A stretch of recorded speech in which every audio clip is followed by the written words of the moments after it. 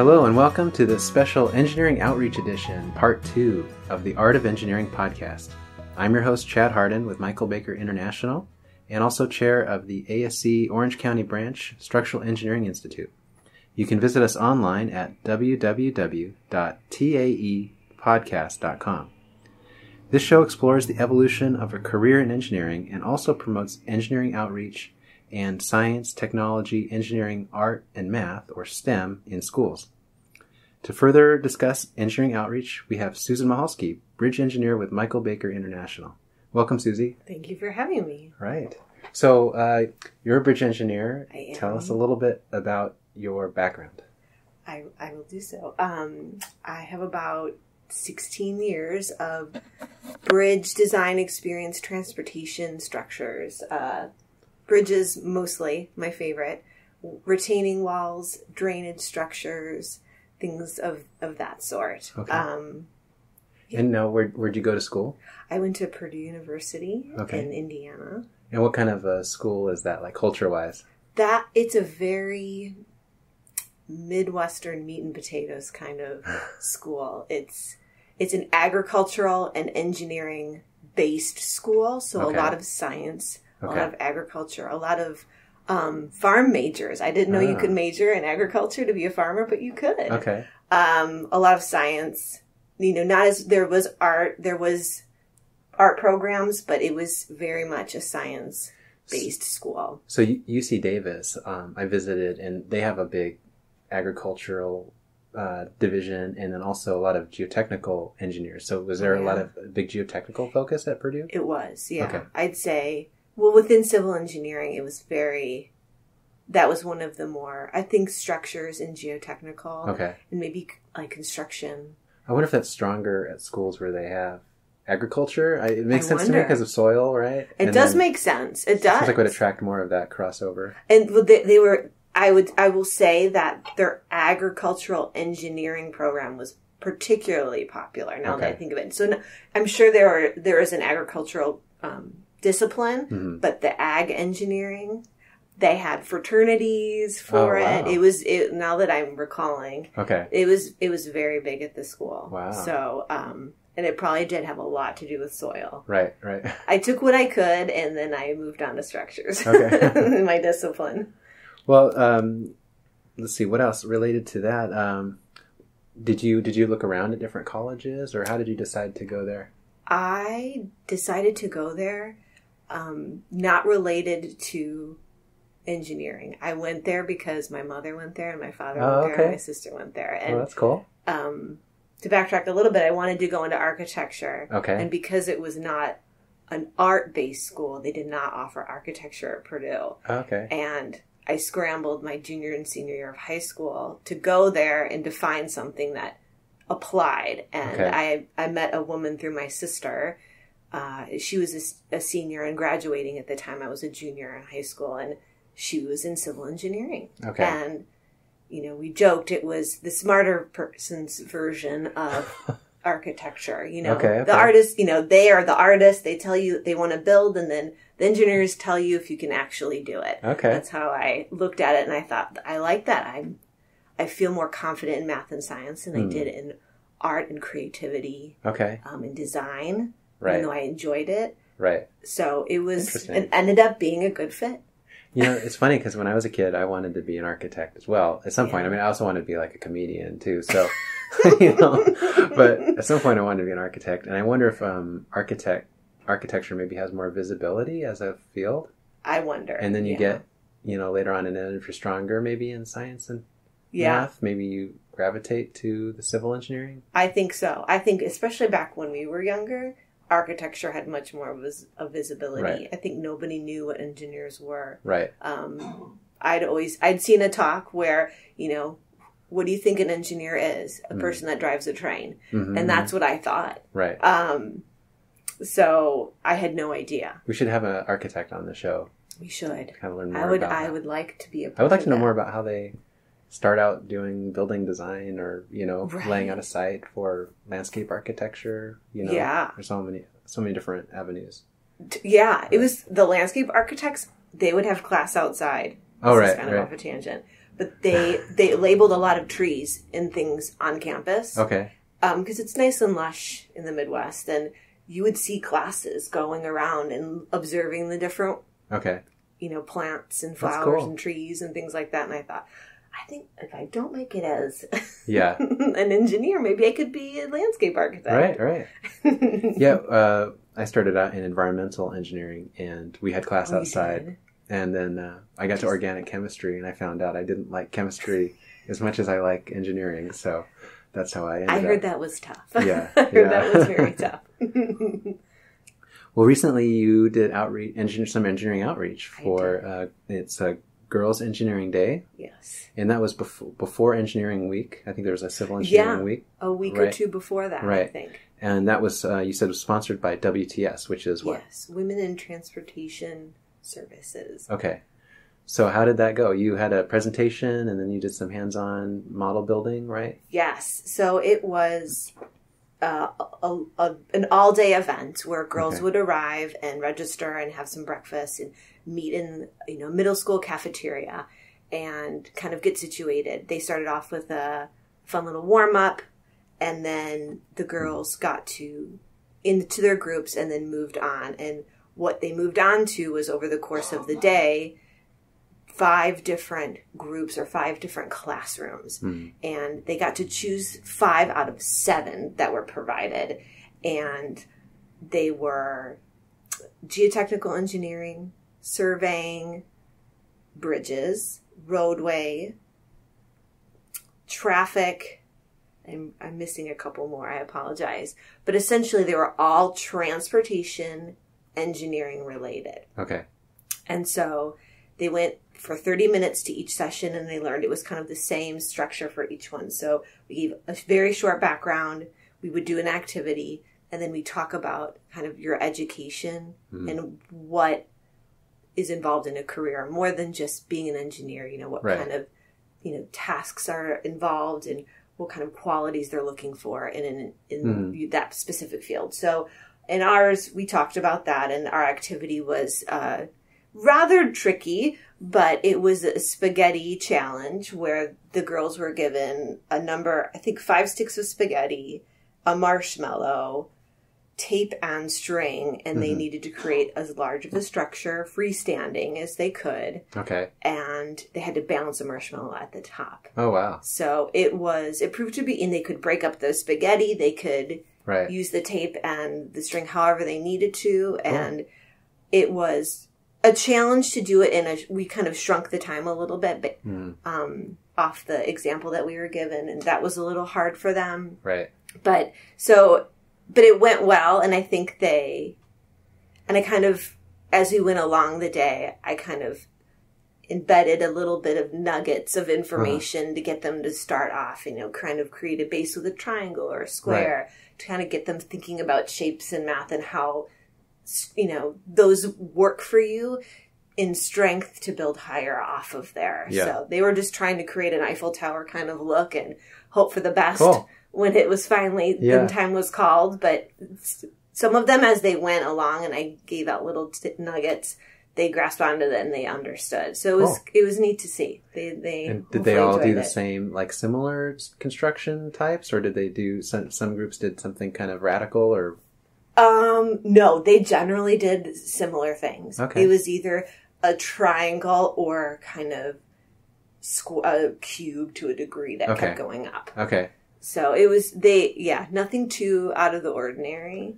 And did you get a chance to interact with them one-on-one sometimes? Did they ask questions? They could ask questions. They didn't ask very many questions during the activity, although we all tried to go around and just be there for them to say something or say, hey, you can do it this way. Don't, break the spaghetti. Try it this way. But they could ask questions during our talk as well. And we kind of prompted with questions for me to get them to ask more. And sometimes it worked and sometimes it didn't. Right. But they did. A couple girls asked, about the college classes we took and a little bit about, what we mentioned is kind of what your skills needed to be in the career, which was good too. So I think they kind of understood. Yeah. But you kind of wish you had more time to talk about, the basics behind, the activity we did, things like that. Right. You wish you could have more time, but sure. You get what you get. It went well. I think they liked it. Good. Yeah, it was good. Well, let's see. What do you enjoy about your area of expertise, the bridge engineering? What do you enjoy, and what's the most challenging? What's the most challenging? I think I'll start with the most challenging because I feel like I face it a lot. I think that it's different all the time. It's there's constant challenges that come up every day, and I still feel like I'm learning how to be a better problem solver. And I when I highlighted the skills of an engineer, that was my biggest skill. Okay. That I gave to the girls, because I said, if you like to solve problems, this is the field for you. And I think all of engineering is that way. But it's, you kind of get thrown all sorts of stuff all the time. And even though I've built or designed, a dozen bridges, let's say, or more, each one was different. Right. And, people are like, it's just a bridge. It is not just a bridge. Right. For sure. So I'd say that's the challenge about it. What I like about it too, though, is I like the details in it. I like the math that I do. I like, that little bit of design where you feel like you're creating and I do like some of the problem solving involved in it, but I sure do love trigonometry and geometry, and when we get to do that, and I do really like CAD, and you get to do a lot of that. You're kind of building your little model of your bridge. I like that the most. There is something satisfying about coming up with a geometric solution. I don't know why, in the form of it, right? Yes. Sometimes there's certain variables, and those are your constraints, like, a footing has to fit within this space, and then coming up with a form that is going to work, but you're still creating it. Yes. Right. I enjoy that very much. You can prove theorems and things like that and be very conceptual about design, and that's great, but I like solving problems similarly like that, geometrically. Right. That's one of the things I've been exploring with this podcast, in a way, is an idea, and I haven't really been able to articulate it, but I'm kind of sensing it too, like with different engineers, is the idea that the process of engineering, it becomes an art, and it's almost it's almost as important as the final product in terms of an artistic sense. Like an artist paints something, and at the end of the day, just a real simple example would be they have a painting, right, at the end of the day. But maybe more important than that, as the art is the process of painting it. Yes. Like the experience of painting it for the artist is maybe more appreciated by the artist than the painting. Somebody else might appreciate the painting. Right. But like the two things are the painting itself and the process of painting it, I think, are two pieces of art. Right. Just as important. I totally agree. And for engineering, I think we do a set of plans, or we have a binder of calculations at the end of the day. And those are important, obviously, because we get paid to do that, and those have to be safe and meet all these code requirements, and then somebody builds a bridge with it, But to me, like, it's almost like feels like it's starting to be like an art where I'm appreciating that process, and that's, for me, is enjoyable as an art. But it's hard to say, like, the process is art, and then you make something which is also a piece of art. Right. But they're both pieces of art. Right. One's tangible and one's not. Right. And and even the same thing with drawings on plans or in CAD versus like what's actually built. Like, I think it's seen differently to me as well. I look at it and I think this is great on plans, and then I go out in the field and I think it's the same thing, but I'm like, this is even better or it's even different. It's different to me, right? Even though it's the same thing, it's different in a different form, right? Yeah, I don't know what that's called. I don't know. There's process art, which is like the experience of doing art, or something. There's a definition for it. I don't think what I'm saying is quite the same, so I don't know. I'd like to find out if there's more people exploring that idea too. Well, yeah, and I think too, like you said, if let's say it's a painting, I've heard that it takes artists sometimes, years to paint something. Right. To one thing, because there's layers of paint on top of one another, and they have to, process the whole thing. And same with writing a song, if you're a musician. And I was at a concert recently where they played an album from beginning to end. And the lead singer said, we don't care about this at all. We don't care about the order. In fact, we think it's strange because it was a very old album. It was 10 years old. Okay. And they didn't really remember the order of the songs, but everybody in the audience remembered the order of songs. Sure. And it meant something to us as a listener. Okay. Or, it did not mean the same to them. I'm sure when they wrote that song, it meant a lot. Right. And then just playing it was fine for them. Maybe it would evoke some emotions of back whatever they were writing it about. But I thought that was interesting because just like you said, for the artist and then, the person appreciating the art. Two different things. Right. Which is interesting. Yeah. I remember thinking, gosh, I've never heard a musician say that ever before. But because they're like, well, people request these, playing a whole album. So we're going to do it. I don't know why you guys want us to do it, but we're gonna. And so right. But I loved it. It was great to know the next song that was coming. Right. Because if I would listen to the album from beginning to end, the whole album was like an experience for me. I read this article once, I think, about the brainwaves when you are listening to a CD that you've heard before, or maybe many times, is very different than when you hear the music for the first time. Oh, I bet. Because you're anticipating the next song and you know what's coming, then you, I guess your brain gets used to it, and so then you can appreciate it more because you're not. You know what's coming, so you can listen for more other things. You can pay attention to other things. And I think that's why people like the order.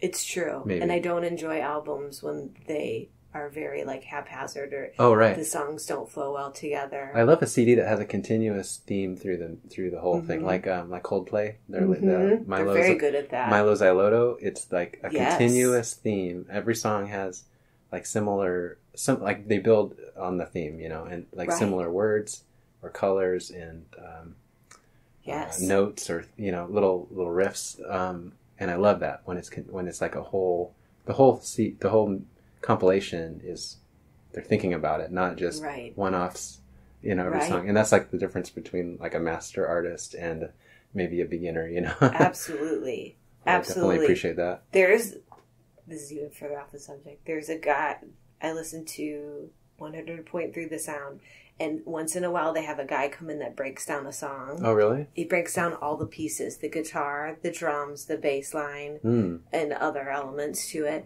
And it's fascinating to, you can just to appreciate a sound you've never, you hear the drums in Hotel California, but to hear it on its own was crazy. And really? Then they matched that with the bass line, and it sounded like a reggae song. Oh, really? Not even joking. And then, just hearing the guitars, because there's so many guitars that overlap each other, it was amazing. So it's crazy. Oh, that's cool. Even the process of just putting pieces together in a song, it makes you appreciate the musicians for how really artistic and amazing they really are. You take it for granted when you just hear a song and it's mixed together. You're like, great. There's a lot of work that went into that song or that piece of art or painting.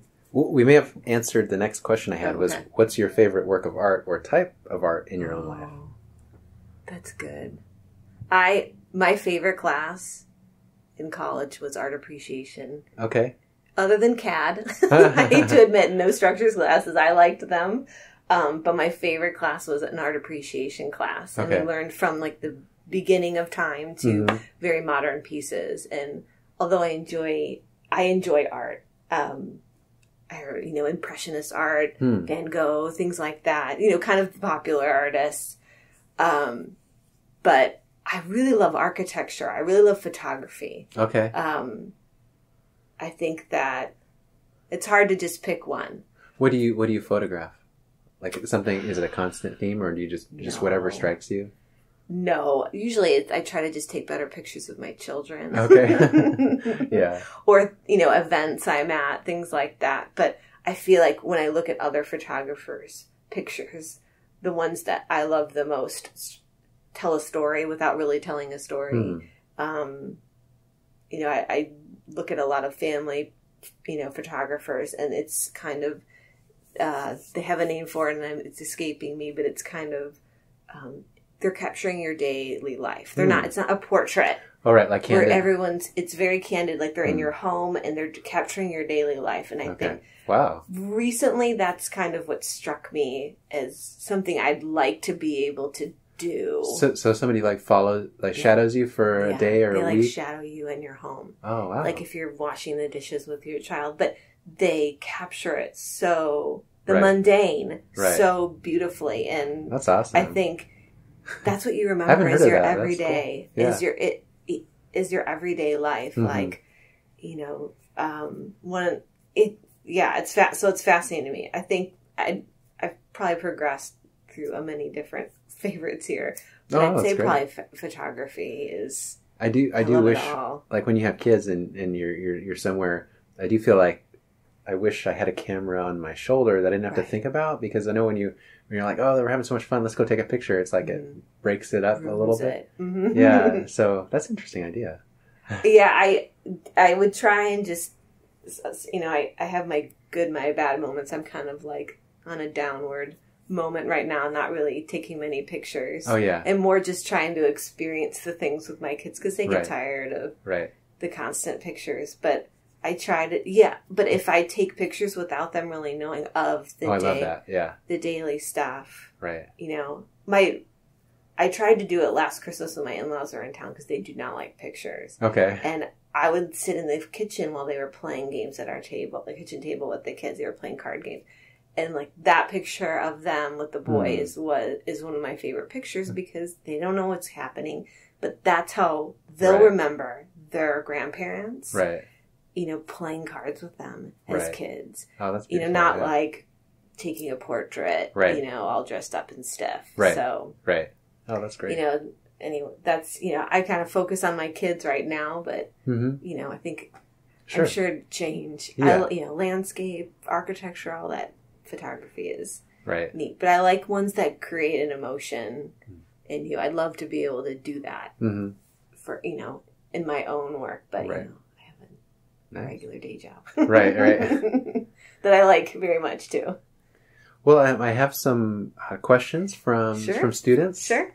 If that's okay. And you haven't seen these before, I have not. Throw these at you.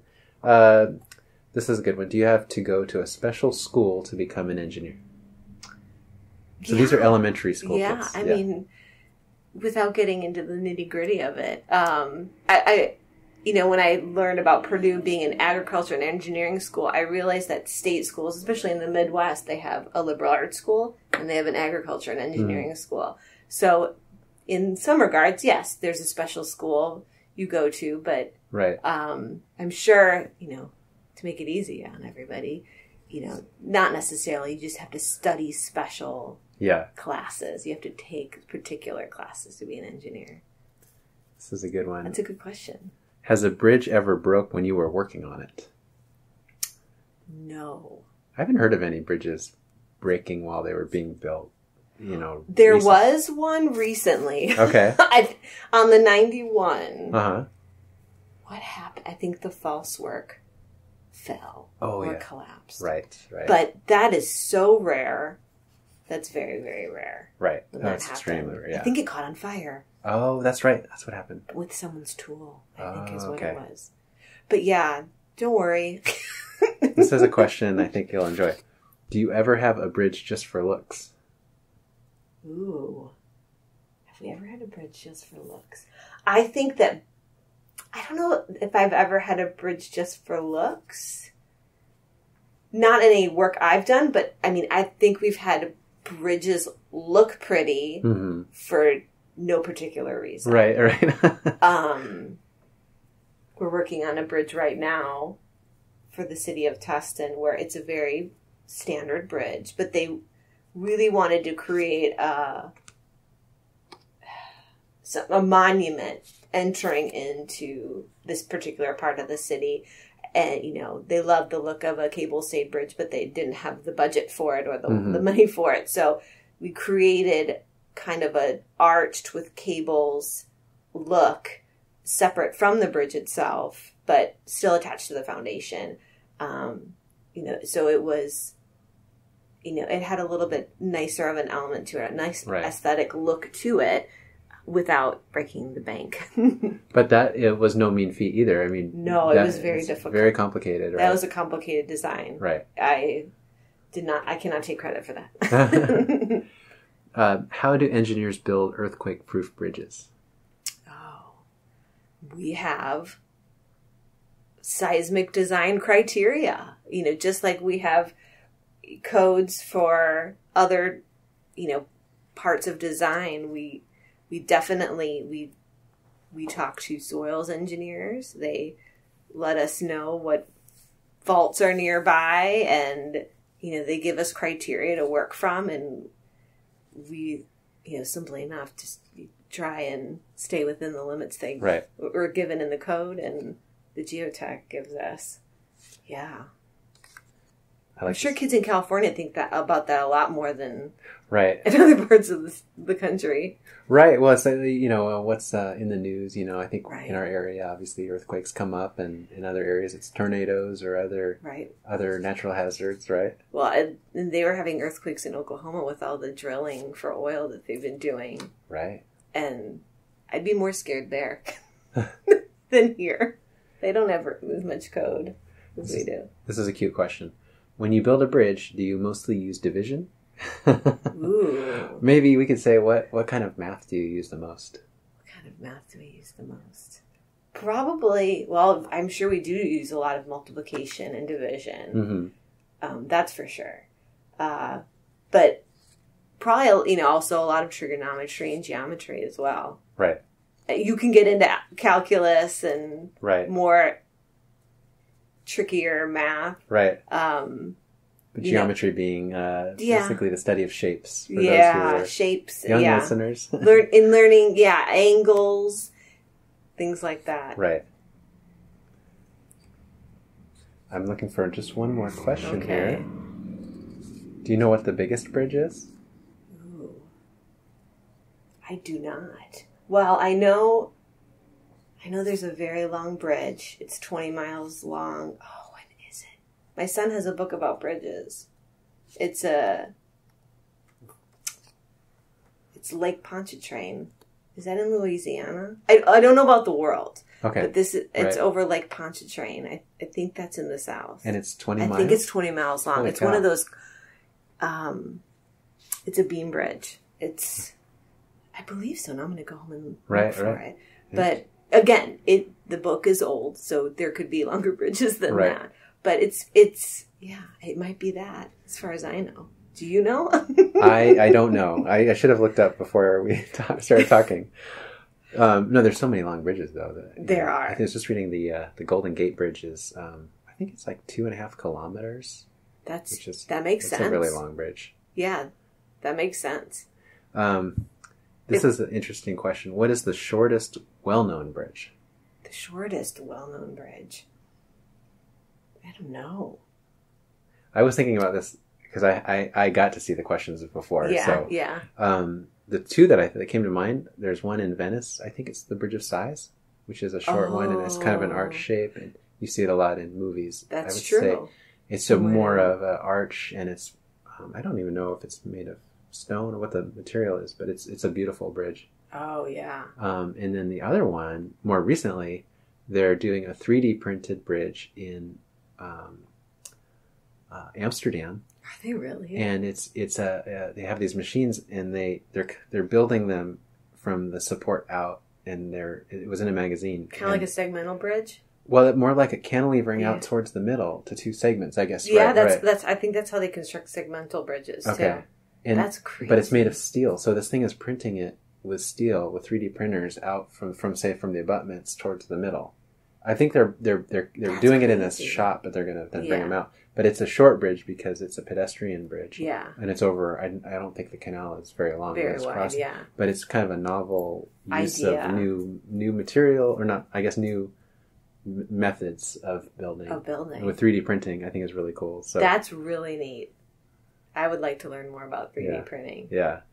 But I think that's where things are going, is maybe 3D printing, materials on site to very custom, specifications or or maybe so that'd be interesting. That would be interesting for sure. That's a tricky question.